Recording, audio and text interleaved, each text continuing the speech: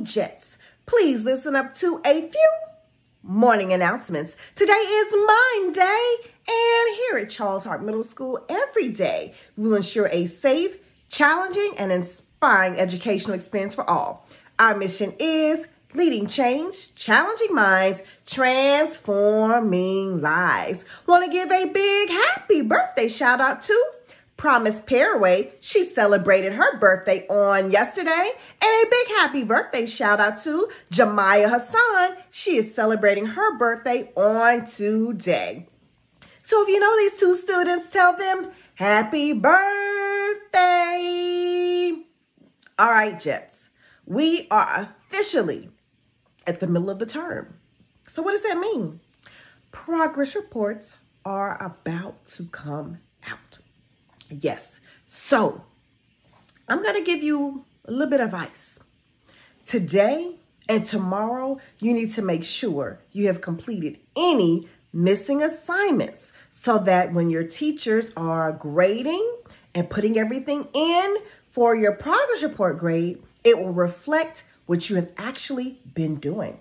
So that can help you not have that F or D on your progress report. So get that work done. Especially to my 6th grade friends who are on an asynchronous day today. You all definitely should be using this day today to catch up on any missing assignments. Students, we totally understand that right now is a very, very challenging time for a lot of us. A lot of us thrive on our social interactions with our friends, with our families, with our community. And right now, we're not having it. So we all have to begin finding our own spaces and places of joy and connecting with other people. So I advise you all that every single day, at least for like 5 minutes, step outside your front door. Get some fresh air. Breathe in some fresh air. I know it's raining today, but it's nothing like feeling that cool air to calm you down, to revive you, to energize you. So at least 5 or 10 minutes every single day, step outside of your house. Let the sun, let the temperature, the weather hit you and rejuvenate you. Also, take a social media screen time break for at least an hour a day.